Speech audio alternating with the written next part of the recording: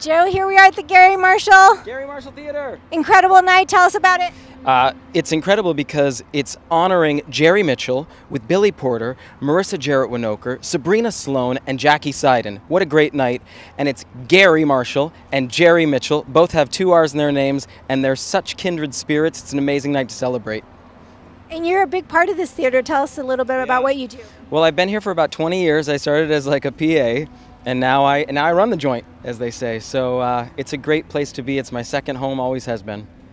Yeah. And you were Jersey Boy as well. I was in Jersey Boys. Yeah. I played Frankie for 9 years. Nine. So tell us where people can find info about the Garry Marshall. Oh, they can go to GarryMarshallTheater.org. Garry has 2 R's, Marshall has 2 L's, and theater, Theatre. Thank you so much. Thanks, have fun tonight. Thank you. We will. Thank you. Okay, so here we are with Anna White. Hello. Thank you for having me. So you have a great story of how you met Garry Marshall. I do. I was actually still in high school. It was the week after 9/11, and I had an audition for Happy Days the Musical, and we were in the lobby of this theater, which was then the Falcon Theater. And I'll never forget, he came out and he said, "I think the world needs happy days." So it was like the perfect time to bring that joy to the world, because everyone was looking for that nostalgia right after 9/11. Oh, absolutely. Yeah. And so tonight we were here with Billy Porter and celebrating Broadway royalty, Jerry Mitchell. Yes. Yes, it's so exciting. I've actually never worked with Jerry, which is like such a disappointment because our paths never crossed. But I was doing Grease on Broadway right when they were opening up Legally Blonde, which was like right down the street. So I had so many friends. So I just never got that opportunity to work with him during my like 9 years in New York. And so obviously you started with Garry so many years ago, and you maintained that friendship? Yes, Gary's been very good to me. So I met him, I think I was 17. And from then, after doing all the Happy Days, I did a lot here at the theater. But he was kind enough to put me in, I think I was in 5 of his films. And his family has taken me under their wing. And now I just love this space. I actually earned my equity card in this theater, so it has a very special place in my heart. That's beautiful. So do you have any projects that you're working on right now? I am currently on staff I am the staging supervisor for Disney Princess Concert. And what else is happening? I don't know. There's always little projects here and there, but I've kind of crossed over to the other side of things. Yeah, which is so important and something that Garry kind of mentored you for, right? Exactly, yeah. He always liked that you were able to do more than one thing. So he would even, after we would have long days of filming, we'd even have dinner dates where he would then talk to me about like what happened that day on set. And that's okay. He would talk to me about what happened that day on set, and also teach me how to what a producer would do, and how to talk to actors, and really help guide me through my career that way. He was such an amazing man, and we love the Garry Marshall Theater. He's done so much for the community, obviously. So where can we find you on social media? You can find me on social media. I have a website that's AnnaAimieWhite.com. So check it out. You'll find me there. Thank you so much. So here we are with Sabrina Sloan. And we're at the Garry Marshall Theater. We're celebrating Jerry Mitchell tonight. So tell us a little bit about your relationship with Jerry Mitchell. Oh, I met Jerry when I was 21, and I was doing Hairspray, my Broadway debut, on Broadway in the original company. And then I did the first national tour of that show. And then I worked with him again in Peep Show in Las Vegas, and then Catch Me If You Can on Broadway. So my career is sprinkled with Jerry Mitchell, and so many wonderful moments and memories that I have with him. And it was really an honor to be able to tribute him tonight. And was this your first time at the Garry Marshall Theater? I have seen shows at the Garry Marshall Theater. I saw my friend Jackie also perform tonight in Happy Days here years ago, and it's so great to have this amazing theater with such a legacy here in LA, to just see beautiful, wonderful, fun art in Los Angeles. And you got to sing on stage today. I did. It was fun. It was fun. I really enjoyed singing with old friends too. It was great hearing them too. And what projects are you working on right now? I'm working on a play at the Geffen Playhouse, and it's called King Liz. And I play a basketball sports agent, which is really fun. And that opens for previews July 12th, and then the run is from July 18th through August 14th. So I'm really excited about that. Yeah, and it's great, and we're back to theater, so hopefully everyone can come see you. Yes. I think that they still have mask wearing in the audience at the Geffen, but I'm just so grateful to be able to be on stage and doing live theater again. It's incredible. Wonderful. And where can people find you on social media? On Instagram, I'm Sabrina Sloan NYC. Thank you. Thank you. Thank you so much. My name is Rory O'Malley, and I have been a part of the Garry Marshall Theater and basically made myself an adopted member of the Marshall family since 2004, when I did my first play here, Snoopy. I played Charlie Brown in Snoopy the Musical right after I graduated college and moved out here and knew no one. And Garry gave me that job. And I just stuck around, and I got a job down the street at Timmy Nolan's Irish Pub, because my last name's O'Malley. They hired me, and just did every single play that they let me do here, including Happy Days the musical, and played Richie Cunningham for him.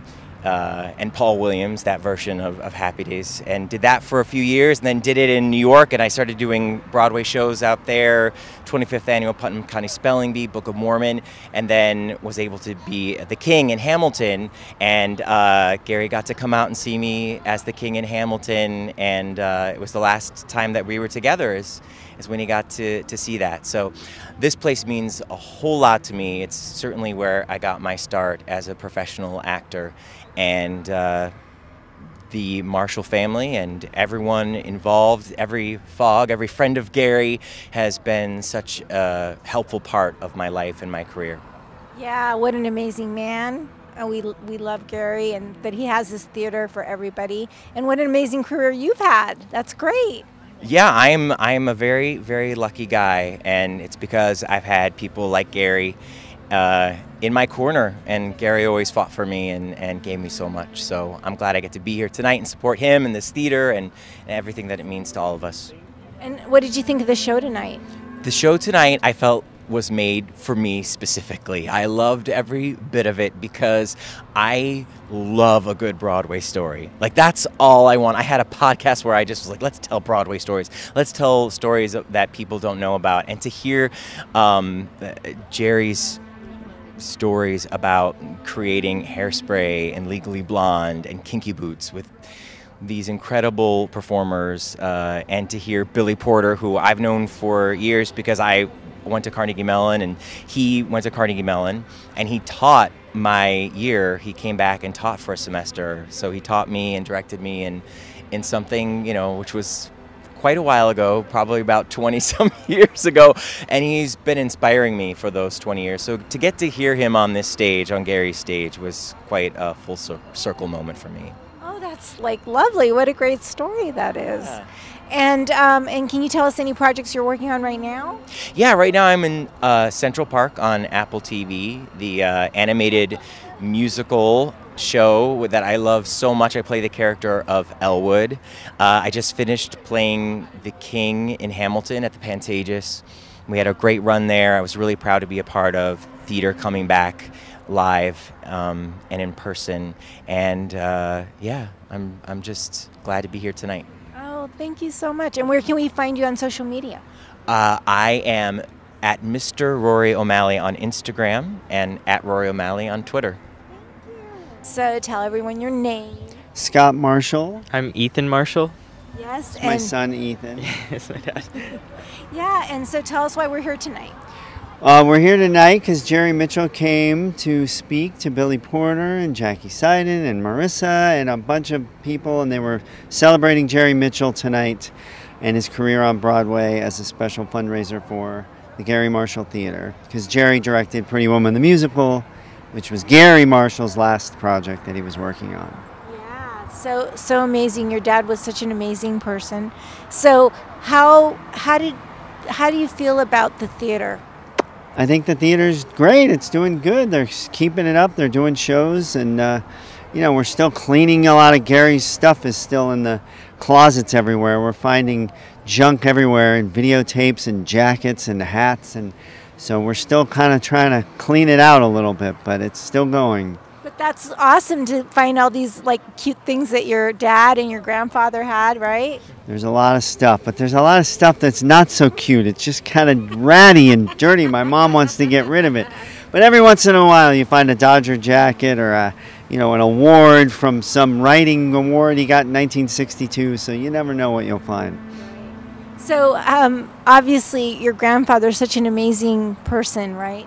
Yeah, I mean, there's just crazy moments every day. Like, my friends or kids at my school will like quote something he's written, or like a show that he did, or one of my friends' favorite show was Happy Days, and they love Princess Diaries and Pretty Woman even.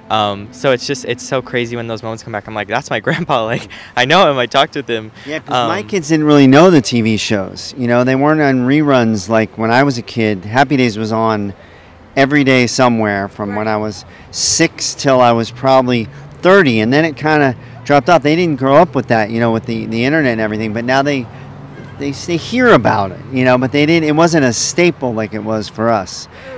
But weirdly, like Princess Diaries is, and Pretty Woman is still around, So it's they still know about them. Well, and that's what I think is so amazing is that these are just classic shows that have sustained time, and they're also so kind of, I don't know, the word wholesome, right? I mean, it's just they're such great positive movies and shows, everything he's ever done. Yeah, always has a good heart and a lot of laughs, and that's what he would be so happy people are still watching his work, and even his grandkids.